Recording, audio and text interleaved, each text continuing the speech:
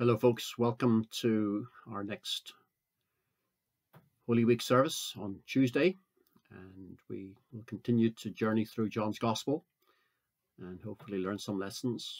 I'm going to begin with a short prayer, and then we will turn to the text in John chapter 18.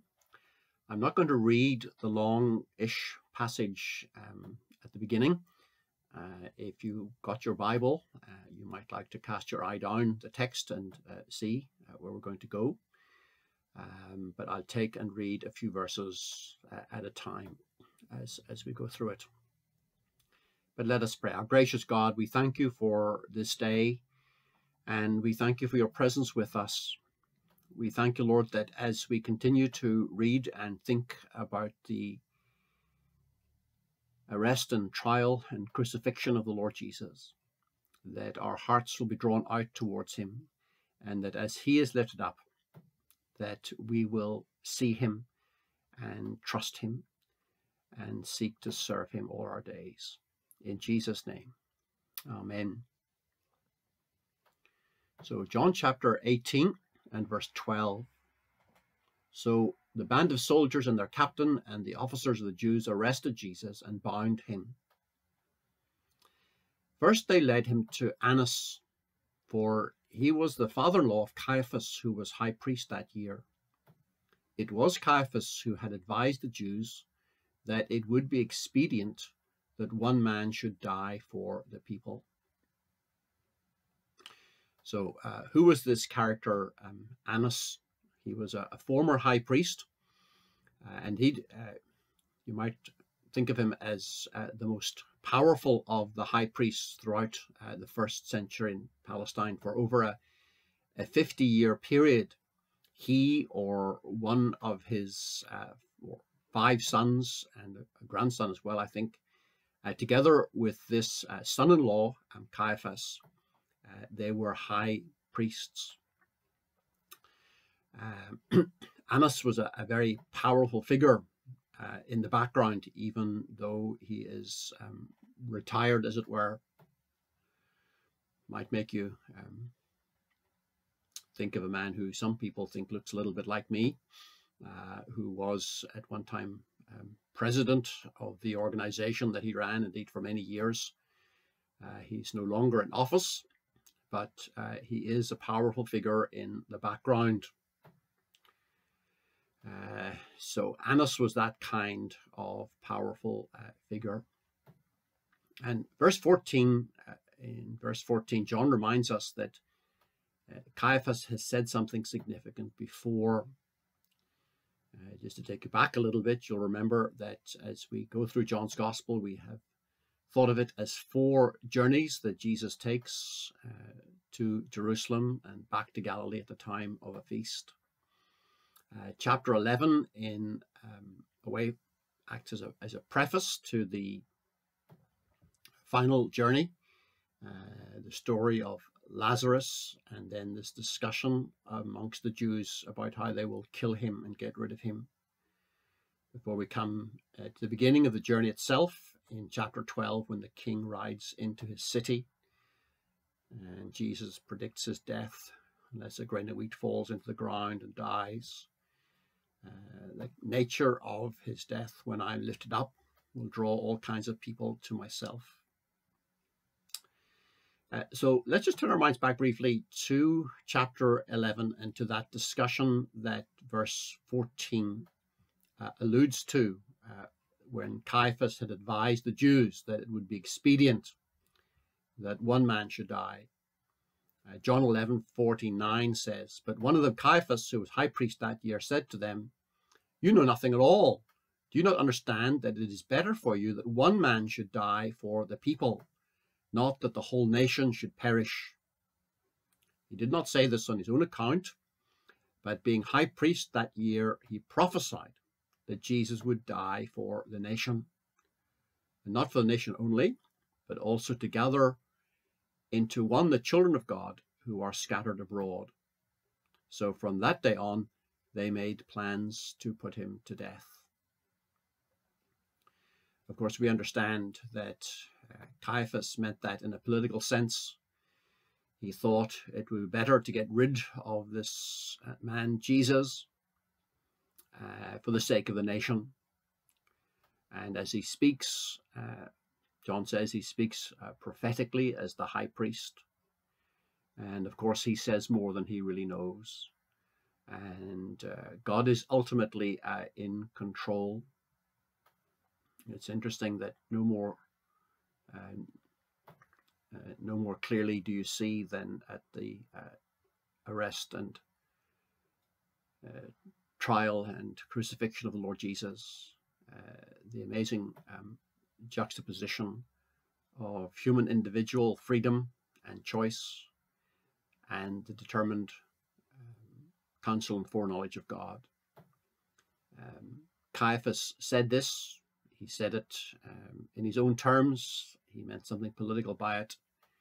But of course, God was ultimately in control, and God would use his words to fulfill a greater purpose.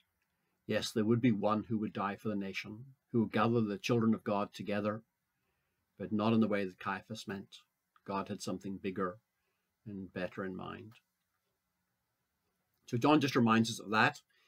And now Jesus is arrested, and his trial will follow. His trial, of course, will be something of a farce, starting here in the house of Annas, and this reference to Caiaphas. It's very telling, the word that Caiaphas uses when he says that it would be expedient that one man should die. The trial here will focus on expediency rather than on truth. Now, of course, we know that sometimes that's exactly what human governments do. In Britain, of course, bribery is a crime.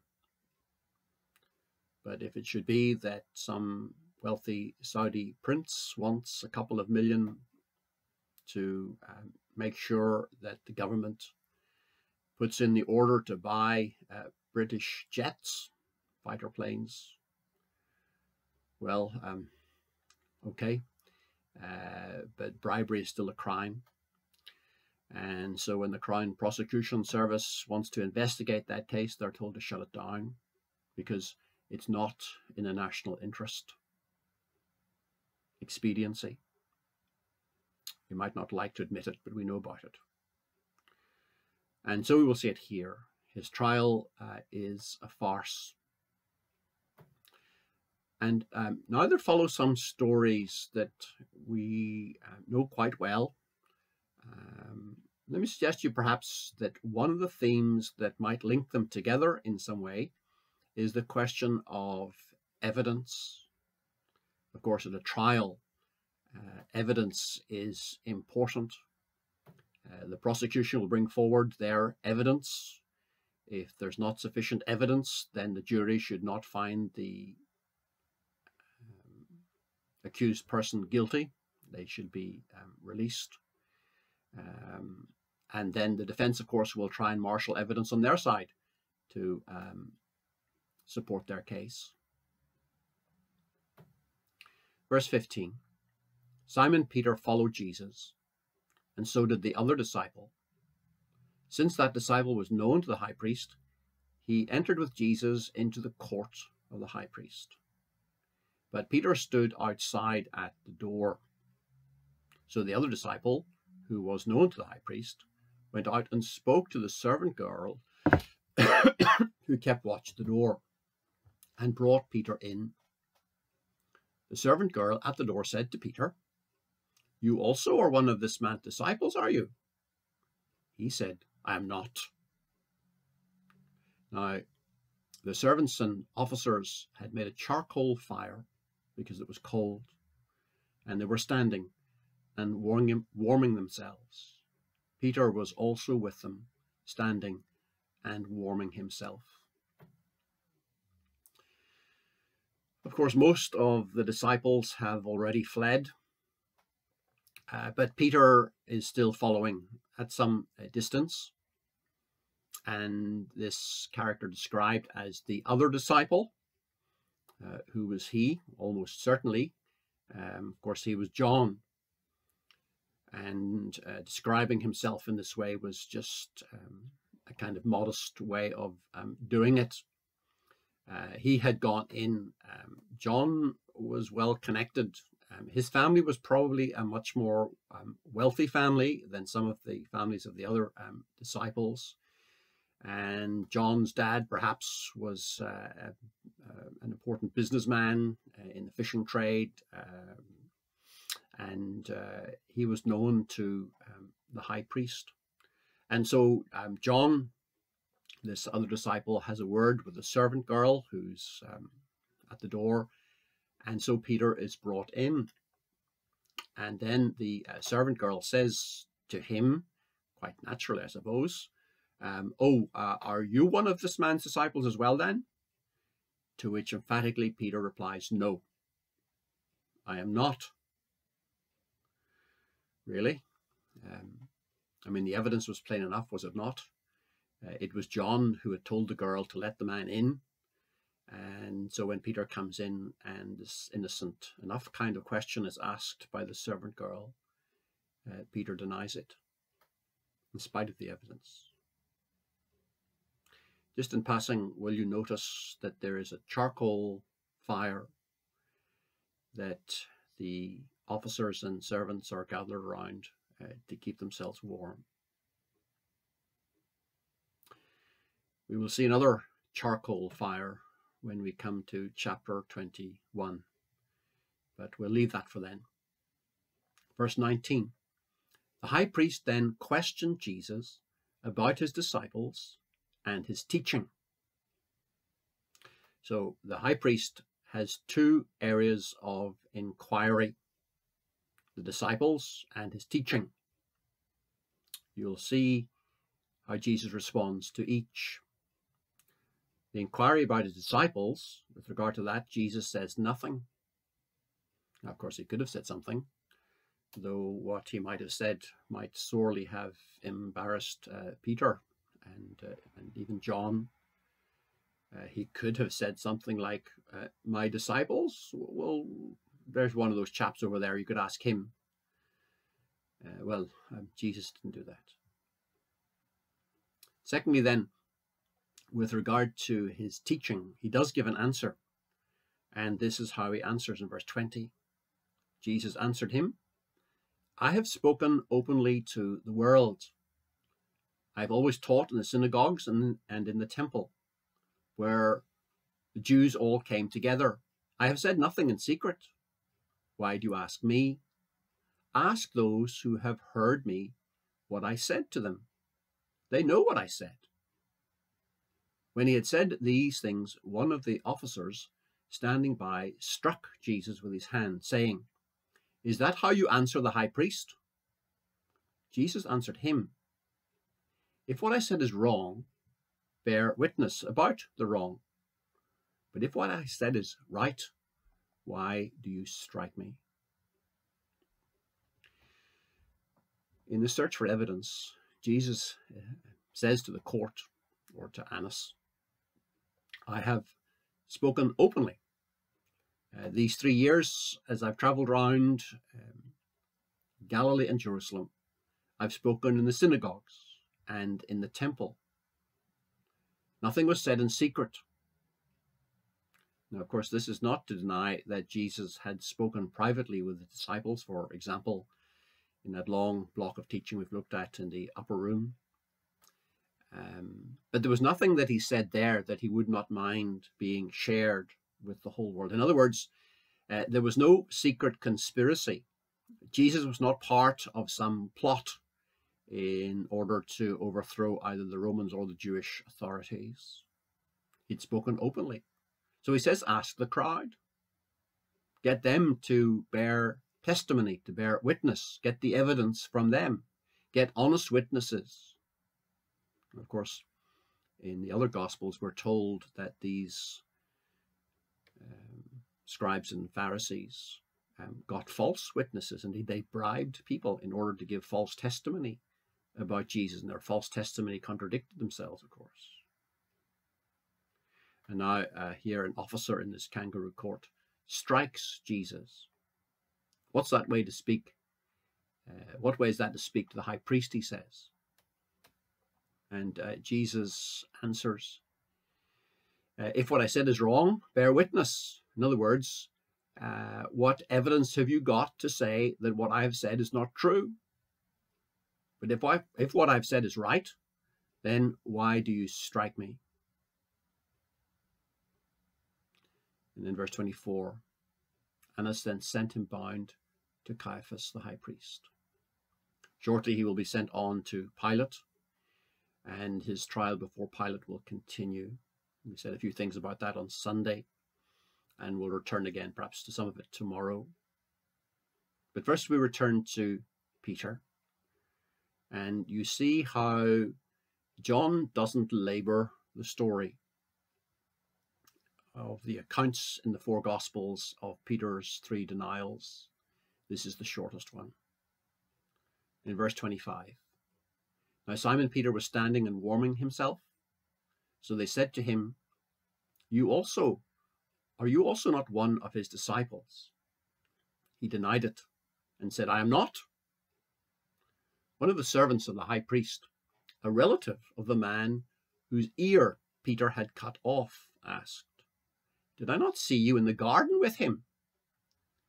Peter again denied it, and at once the rooster crowed. Again, we have this little theme of question of evidence. Here is a relative of Malchus, the servant of the high priest, who had his ear removed with Peter's sword. Of course, the other Gospels tell us that Jesus healed the man and his ear was restored. The man says, didn't I see you there? This is an eyewitness. So the evidence is fairly clear. But Peter again denies it.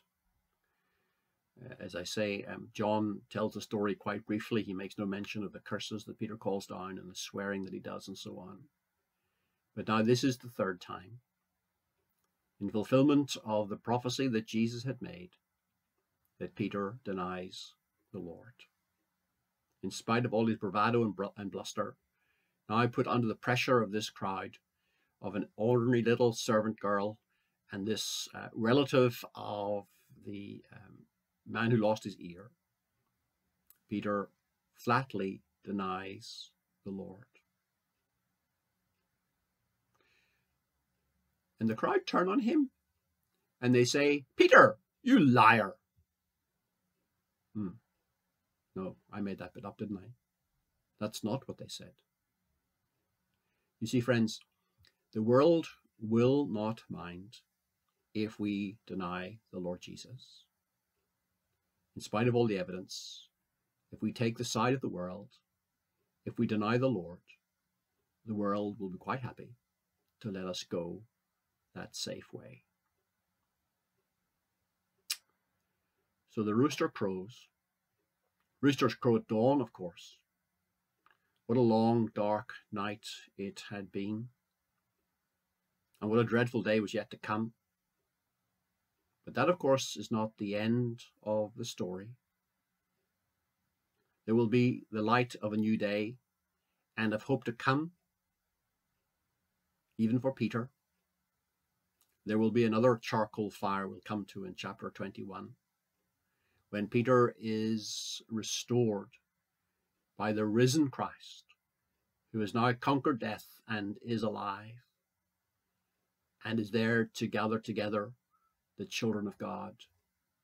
The word that Caiaphas had spoken, albeit unknowing exactly what it was he was saying, that one would die for the nation, and also to gather into one the children of God who are scattered abroad, scattered as far as places like Carrickfergus. And so, as we journey with Peter, perhaps we have some sympathy with him. Perhaps there have been times when we have let the Lord down. We have denied him. The world has been quite content with our denials. It's only when we stand up against the world and stand for the truth of the gospel and of the Lord Jesus Christ that the world may be inclined to persecute us.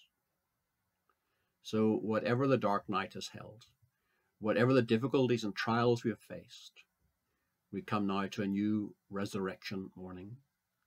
And Christ comes to restore us and to renew us and to give us his grace, to be his children, his servants, and his faithful followers, even to the end. And let's pray together. Our gracious God, we thank you for this passage of Scripture that speaks so many things to our hearts.